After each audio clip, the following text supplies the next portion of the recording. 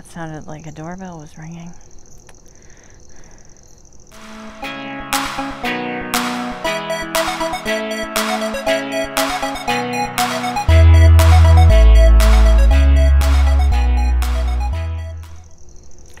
Hello, welcome to the Crafty Tinker. I'm Nicole, and this week I'm going to be working on my sweater again while I'm talking. I know I'm risking it after all the mistakes I've made in the past while talking, but generally when I'm talking to you, mistakes don't happen. So I hope everyone has had a good week. Thank you for being here. If you have subscribed to my channel, thank you very much. If you haven't yet and you'd like to, please do. Don't forget to click the bell for notifications. So this week has been interesting. I did end up tearing out the body part of my sweater that was wrong. Was the wrong color. And I redid it, and now I'm on to the next motif after that. I did not tear out the arm that was the different color. I left it because the colors really are similar. And someone said to me this week when I went to Pints and Pearls on Thursday, you know, is it a mistake? What did she say? Is it a mistake that someone trotting by on a horse would notice? If yes, tear it out. If no, what's the big deal? So I like that. So anyway, I left it because it's really not that noticeable. The one in the body, I would have had to have used both the colors, and they would have been right up against one another, and that would have been very noticeable. I did forget to put the pockets in again. The thread for the afterthought pockets. I use waste yarn when I do afterthought heels in my socks, and so I wanted to do the same thing here. I always grab a yarn that's going to be easy to pull out once I've secured the stitches on either side. So this is cotton, and then I always use a color that's very different to the colors that I'm using. That way I can see where the waste yarn is. You see it's not attached anywhere, so I'll be able to just pull that right out and knit my pocket into it. And hair. I was meant to put it up at the top here, and instead I ended up putting it down towards the bottom of that motif. So I'll just have a little bit more shallow pockets, but it'll be fine. At least they'll be there to hold a little something.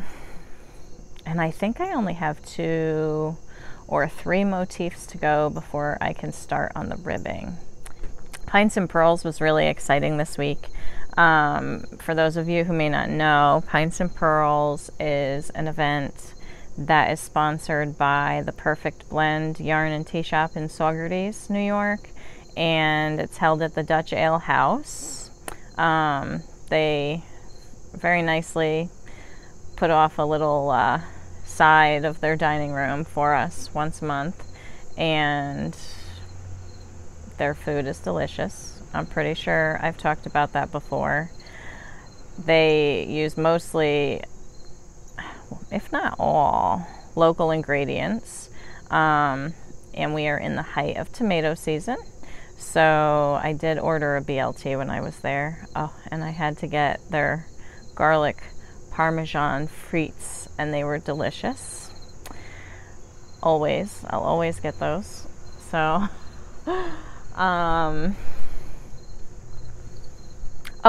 so it was exciting because they were shooting a short film there this time. There were 2 young men and some of their actresses. Actresses. I think they had 1 actress and an actor. I don't know who all the other people were, but they set up in one booth in the restaurant. So that was fun. They did come by and ask us, you know, if we could be quiet, and everyone in the restaurant, while they were filming. So, you know, we'd hear quiet on the set, and then we'd have to just talk, you know, very low. It was only about, I'd say they were only there about half an hour, but it was fun to see that. Last week I had a couple people say to me that they were impressed that I admitted that I made a mistake in my sweater, and I was a little surprised by that, because I do. Whenever I make a mistake, I generally own up to it. I'm not perfect, and so, you know, when you're a new knitter, it can be a little intimidating seeing all these people who you think never make mistakes, and so that's, you know, why I wanted to talk about the mistakes I did make, and just to help other people, you know, maybe they would make the same mistake, or maybe, I don't know, maybe I can help them.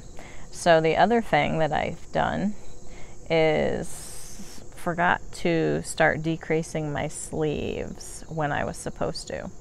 I was supposed to do many sleeve decreases. So I'm trying to make up a little bit for them. The pattern calls for like decreasing 2 stitches every so many rows, and I forgot. So in the last pattern I did, I decreased 12 stitches, because right now on this one it's a 6-stitch repeat, but I was using 12-stitch repeats, so I figured I would eliminate an entire repeat by doing 12. So I did 1 decrease per repeat. And then in the next one, I'll do another 12 until I get to around where I'm supposed to be, because, you know, I thought about leaving them and then just doing a smaller cuff so that it would scrunch up and that it would be puffy. But since it's a cardigan, I want to be able to wear turtlenecks, because I love turtlenecks. I want to be able to wear my turtlenecks or other shirts underneath, and I don't want to have to worry about the cuff on the sleeve of my shirt getting stuck, you know, being too tight or whatever, with the cuff of my cardigan. So that's why I decided to do 12 decreases for now, to make it come in line a little bit. So this week, I wanted to talk to you about 3 different books. I got 2 books out of the library. After I went to the spin-in over at Hudson Valley Sheep and Wool Company, I actually was like, maybe spinning would be fun. Like, you know, get a drop spindle, learn how to spin. Maybe I'll take a lesson. Maybe I'll try to figure it out. I don't have a drop spindle. I don't have anything to spin right now. But I did get a book out of the library about natural dyeing and spinning. And this book is so old, it's like falling apart, so it must be well loved. They don't even have the cover on it anymore. Someone had to hand write the title onto the cover of the book. Spinning and dyeing the natural way. And they put dyeing without the E, like, you know, dyeing something. So you can see, maybe you can't, I'll put a picture in. Someone squeezed the E into dyeing. And this book is by Ruth A. Castino. And it came out in 1974. So it is a pretty old book, but I thought it would be good. And I'm a collector of information. I love to research things, like, all the time. I'm always researching. So when I become interested in a, I want to say subject, but just when I become interested in something, I research it and research it and research it and try to learn everything about it that I can. So I've always been like this. And first it was baby wearing with my kids. Found out all the information.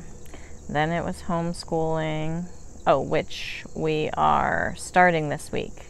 So I did want to say that I'm going to start releasing my podcasts on either Saturday or Sunday. I haven't figured out which day is going to work best, but I will put up a little announcement on Instagram when I do post. And if you're subscribed and get notifications, then you'll see when I upload a new video.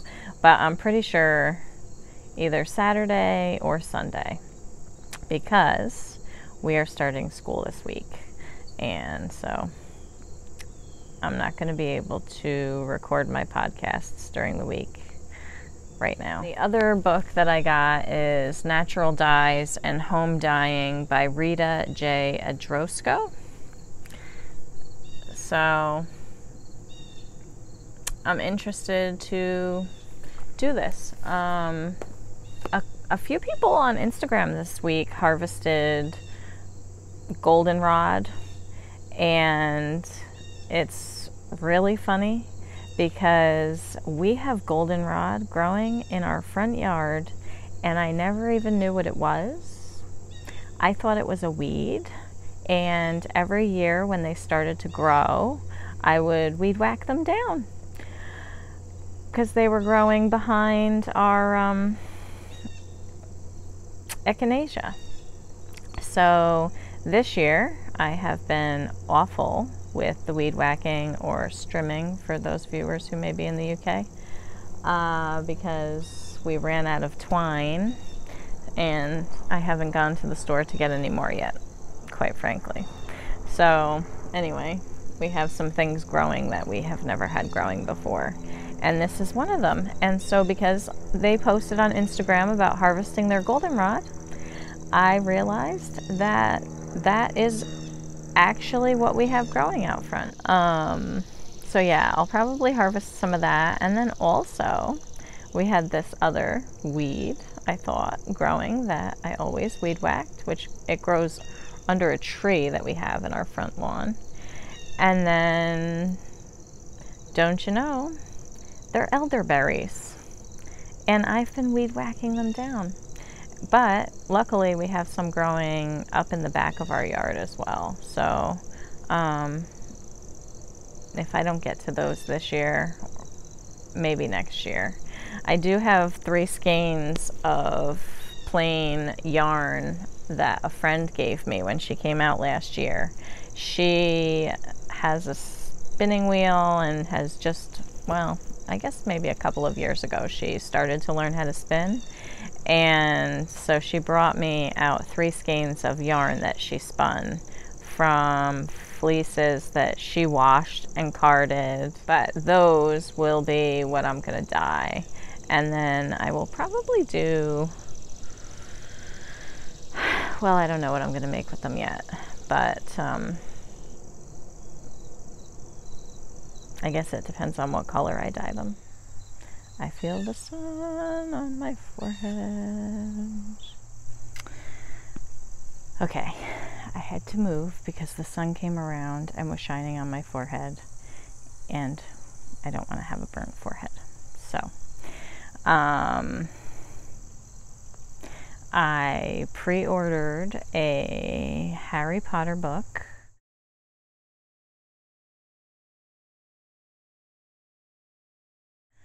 It looks really cute. It's by Tanis Gray, and I found it because someone on Instagram posted that they have 2 patterns in it, and they promoted it, and I cannot remember for the life of me what the lady's name is. I think it's Dana.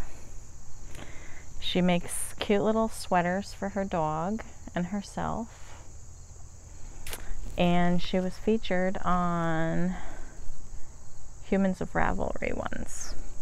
So, but anyway, I was very excited. I've never heard of Tanis Gray, but apparently she's brought out several knitting books. I can't miss a Harry Potter knitting book. So it's coming out January 28th, 2020, which is just in time for my birthday in February. So I have pre-ordered a copy and I am very excited. I cannot wait to get it. And also this week, I learned how to catch floats, long floats. There were a couple of places here that I thought that the floats were a little long, but I figured on the body it wasn't so bad. Maybe in the arms it's going to be a bit of a problem. Like here, you can see the blue floats there. They're pretty long. I think that one went probably about 6 or 7 stitches. 1, 2, 3, 4, 5, 6, 7, 8, 9. It went 9 stitches. So I could have done with catching it somewhere in the middle, but previously I did not know the trick to catching floats. And Grace from Babbles Traveling Yarn Podcast posted a video on her Instagram account on an easy way to catch floats. And I was like, oh my gosh, that is so great. Because previously, well, when I first started knitting, to catch floats, I was taking the ball of yarn and moving it around, like twisting them. So I had to stop and put down my knitting and do that. And then when I was knitting, you know, small things like hats to catch the floats, I would just turn the object around to catch it. With a sweater that's this big, I couldn't do that, so I wasn't catching them at all. I was just trying not to use patterns that had too many long floats in them. So now, with Grace's little tip, I don't have to worry about that anymore because it's pretty easy. I'll put a link to her video down below in the description, but I was very thankful that she posted it. It's part of the reason why I love YouTube and Instagram, Ravelry. Well, that's all I have for this week. If you like this video, please give it a thumbs up. If you are not subscribed but would like to be, please click this little icon down here and press the bell to get notifications. If you have any comments for me, please leave them down below. And anything that I talked about this week, I'll have a link in the description below so that you can click on it. I hope everyone has a great week. Wish me luck in starting back our school routine, and I will be back with you again in about a week and a half. So have a great day.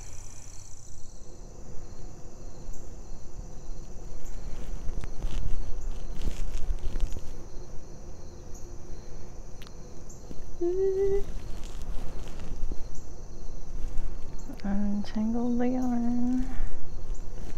There we go. This chair is wet.